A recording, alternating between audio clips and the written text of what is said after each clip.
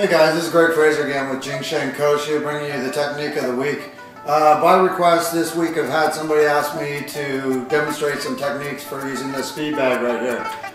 When you're starting with the speed bag, some of the things that we want to remember are positioning, okay? When you first start, best way to learn is start by having both elbows in a V, inside V position, okay? And what you want to do is you want to start just with this triple beat pattern. Okay, so you hear that? 1, 2, 3, 1, 2, 3, 1, 2, 3. That's what you're looking for. I start off by pushing it with my hands at first. Okay, as soon as I get this, then what I want to do is turn it into fists. Okay, so we're now getting this roll. A couple things that you'll see with beginners is a lot of this type of thing, which is fine if you're working for hand speed or you just want it as an exercise.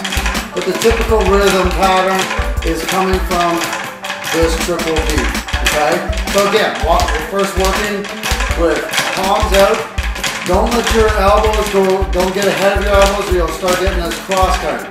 There is use for it, but it'll start taking off on you as you start learning the speed bag.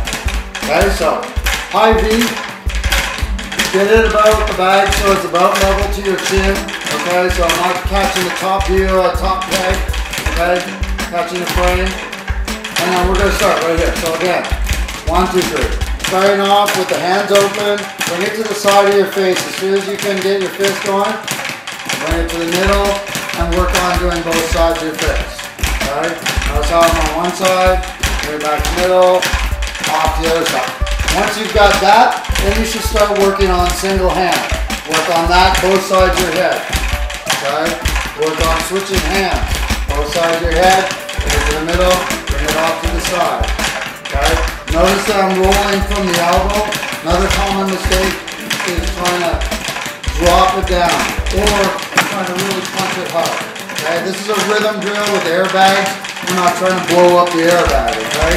We're using this for, it's not a tough man thing, it's a rhythm and timing drill. Okay, I'm going to teach you a couple things. The first ones are the basics of the speed bag. Then I'm going to demonstrate how these can be applied with applications like boxing or your eskrima or kempo type stuff. First one we're going to start off with, the horse is just as bad, 3 count drill. Next one we're going to do is cross cutting. So when we cross cut, we want to start with the knuckles. Okay? Notice how I'm doing that. The knuckle comes in, I push through with the knuckle, come back with the hammer fist. Okay? So I cut across with the knuckle, back with the hammer fist. Again, keeping those elbows high. This is the first rhythm. As I'm doing this, you'll notice this rocking of my body. I'm turning my, whichever hand I'm shooting with, I'm turning that toe in towards the center of the peg. Okay, so I'm rocking as I cross. Boom, cross, punch, cross.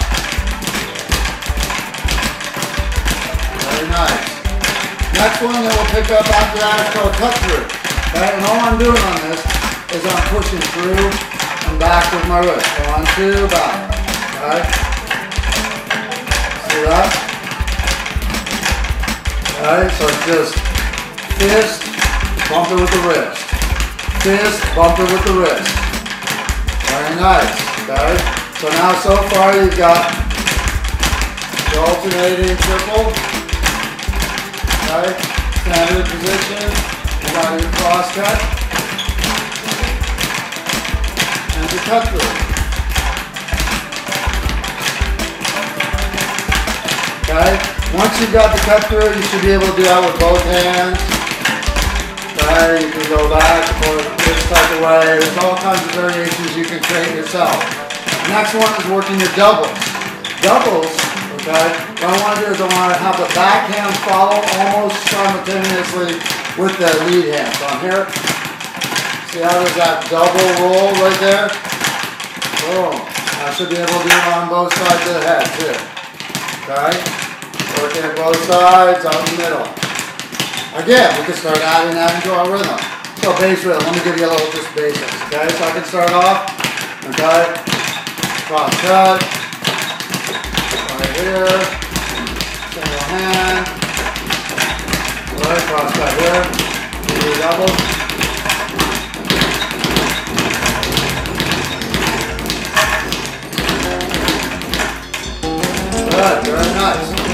we get into this, we want to apply this more for boxing. What this does is it gets my body into a rolling. I roll my punches rather than push my punches like a piston.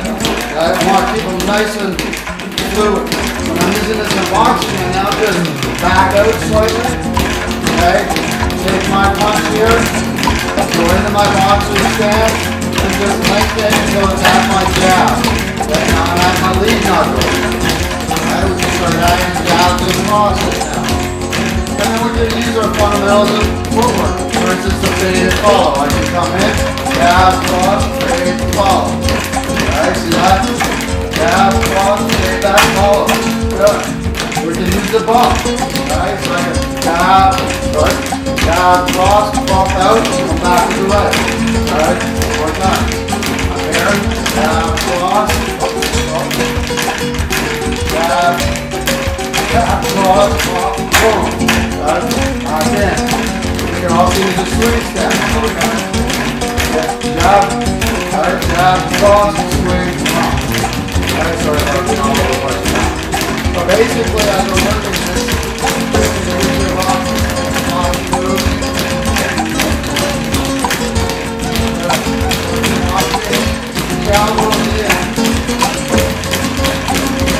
work on that type of stuff. Again, you can also use your uppercut. When you're doing the uppercut, you want a half beat rest. So if I'm going with my lead uppercut, right, boom, boom, dip, stop it. Right, see that? So uppercut, boom, I'm going jab, jab, cross, dip, up on the way back. And back in. If you're doing rhythm one, you can always just do a back cut, stop, get your rhythm going from there again. If we're now looking at stuff like a screamer, we can add in what we call the Heaven 6 or the Heaven's 4. Right? So all I'm doing now is I'm cutting under the elbow. So I've got my cross cut. See that? Just pulling a cross cut. And now I'm going to dip under a hidden strike under my elbow. So you get this effect. See that? Okay? You can also then later add in variations. You can drop your elbow onto an elbow strike. Go in, and just throw, up, down. Right? We can also use the elbow as a downward strike. This type of way. Right? Just regather your rhythm. Right? Put it in. Right? You got variations. I can come with cross cut, followed by the elbow.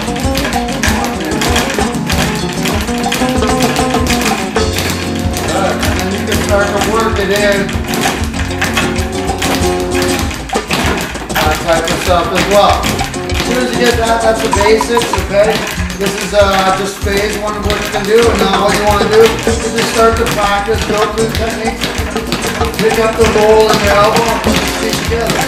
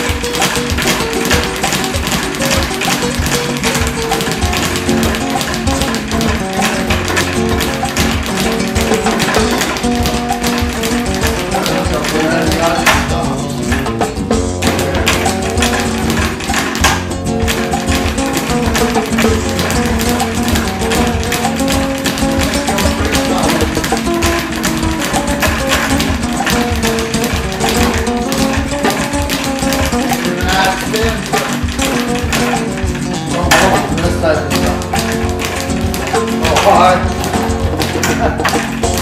Anyway, you're getting bored. So this is the first thing. I hope you guys enjoyed it. This is, I'll have this up on the internet for you guys. And again, if you have any questions, let me know. I'd be happy to answer, or we'd be happy to work on any piece of equipment that you have questions about. Just give us a call. Again, you can email me at greg@jingshenmaster.com, or check us out on our YouTube site, which is youtube.com/jingshenkuoshu. And you can find that at the bottom page. Have a nice day.